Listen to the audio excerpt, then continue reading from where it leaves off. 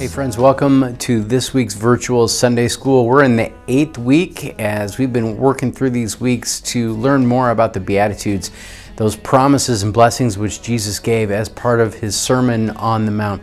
This week we are going to learn about what it means to be pure in heart. We're going to explore what it means to join together our hearts, our minds, and our bodies to be whole human beings, and how sometimes purity disrupts the world in order to be faithful.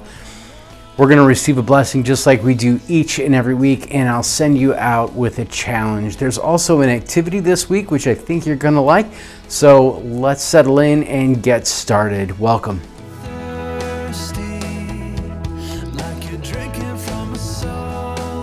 Our question to get us going this week is about your heart, and the question is this: how many times does your heart beat in a minute?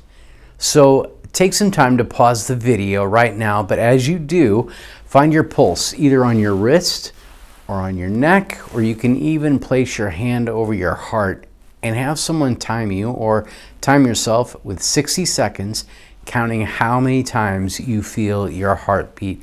Go ahead, and when we come back, we'll get into our discussion for the day.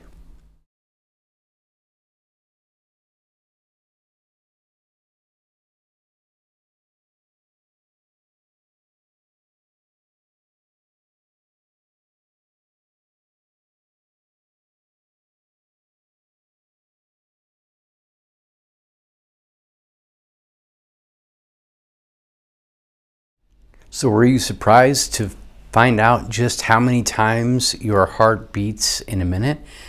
I have a Fitbit, and it actually keeps track of my resting heart rate. And usually my resting heart rate is somewhere around 64 to 65 beats per minute, which is pretty neat to know. It helps us understand that our heart actually is always at work inside us. It's part of who we are and what we do. And today, we're going to hear again about this sixth promise that Jesus gives as part of the Beatitudes. This week's Beatitude, Jesus says this: "Blessed are the pure in heart, for they will see God." So Jesus cares about our whole selves. He cares about our bodies. He cares about our hearts. He cares about our minds. He cares about everything about us. Go ahead and put your hands on your heart right now. As you can see, it's at the center of my body.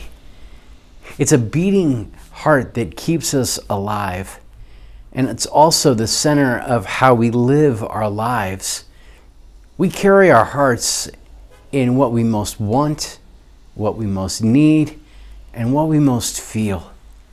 And that has a big impact on how we act. See, what's inside of us directs the outside of us, or what's inside our hearts directs how we live.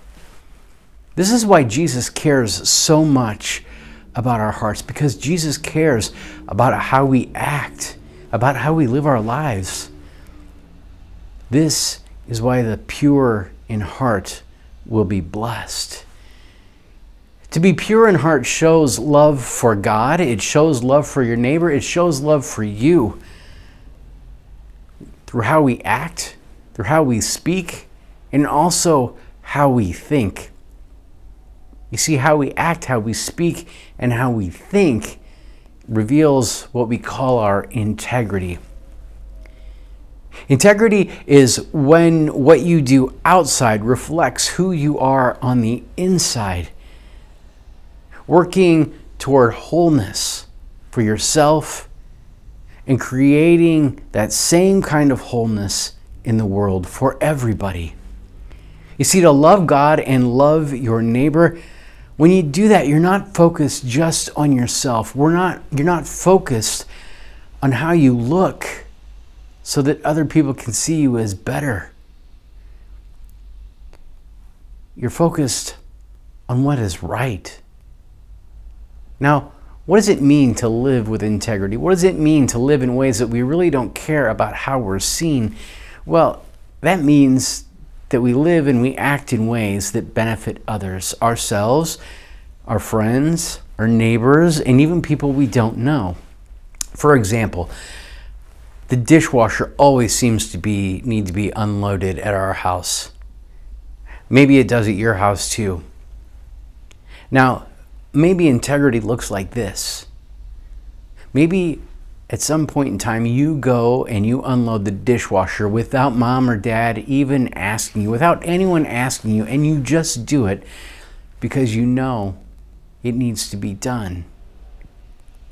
Because you know it will make your parents happy. It will make the others in your house happy because that chore has been done. Not just for you, but for them. Maybe also integrity looks like this.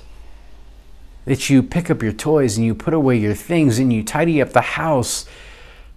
Not because later on someone will give you a reward, but because you know it will help everybody in the house to be safe, to have a clean and tidy environment, a comfortable place to sit and enjoy their time off, their time just living at home. You see, purity of heart helps us make outward choices based on love and desire for wholeness for ourselves and our world.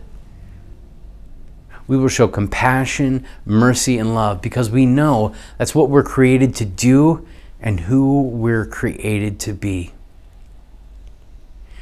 When we do, we will see or we will experience God. There are these things called the fruits of the Spirit in Paul's letter to the Galatians.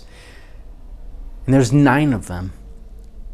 The fruits of the Spirit are love, joy, peace, patience, kindness, goodness, gentleness, faithfulness, and self-control.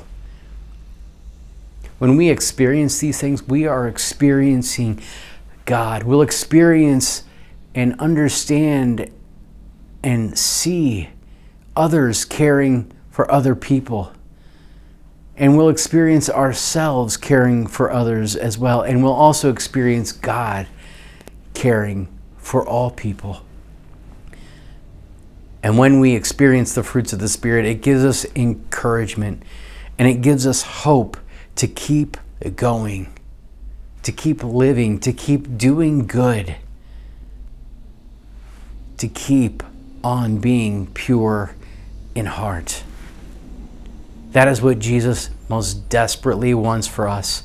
And that is why Jesus says that those who are pure in heart will see God. That is such a blessing. So let me give you a blessing just as I've given you a blessing each and every week. And remember, how do we receive a blessing? We've learned this each and every week. We receive it like a gift. So we can hold out our hands like this and we can receive this blessing as I speak it over you.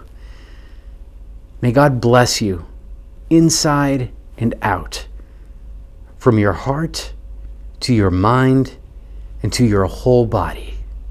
Hey friends, just want to remind you to utilize the family page that comes with these emails and can be found on our website each and every week correlating to this lesson. On one side, it talks about, and you can read all about what we've learned this week. And then on the other side, there's a coloring sheet, which you can do. You might be looking at it right now as it's up on the screen. And then over on the side of that coloring page, there are questions that you can share with your family and discuss what we're learning about these Beatitudes, these blessings, and how God says that you are blessed. I hope that you're using them and that it's bringing you and your family closer together.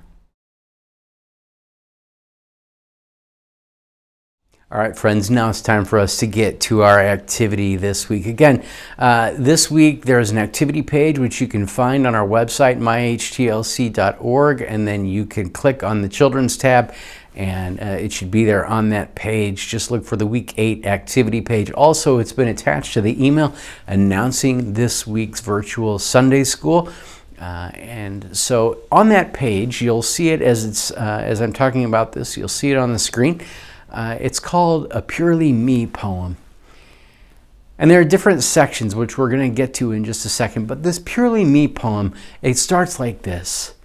I am me inside and out, up and down and all around. And then it goes on to say, on the outside you see. And there's a space for you to write down the words or even draw pictures about if somebody were to look at you, what they would see. So for me, it might say, on the outside you see a pair of glasses, or maybe blue eyes, or maybe brown hair, right? You can write things like that or draw pictures like that. And then in the next section it says, on the inside you will find. And you can write those things that are on the inside, maybe about what you feel, about what you care about. It can be any number of things. And then finally, there is space where you can write or draw about this, where it says, and something you might not know about me by looking is. And then you can share something that not everyone knows about you. That's our activity for this week, so go ahead and pause that video, or if you don't want to do it right now, you can go ahead and save it for a different time later in the week, and that's okay. But remember, just be sure to think about what we're learning about and how God cares about what is on the inside, how Jesus cares about our inside, as well as how we act on the outside.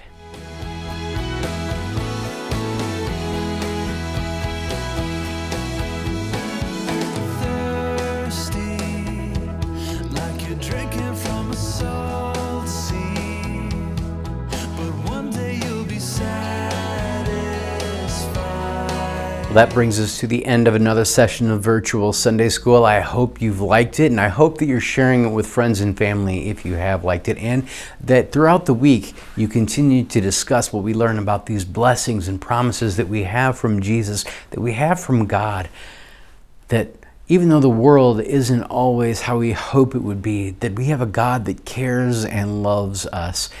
And not only that we would have it, but our outward actions would also share it as well. So just like we do each and every week, we're going to finish up with a prayer. And remember, we've got a new posture for prayer. We can hold our hands like this, just like we're receiving a very large gift. So you can bow your head and repeat after me as I pray us out. Loving God, you are always real and true in what you do and promise. Please help us live our outward lives from pure inward hearts. We want to think, speak, and act because of our love for you and your world. We want to see your Spirit active and at work. And all God's children said, Amen. Well, until next week, everyone, I want you to be safe. I want you to stay well, and I want you to know that God blesses you.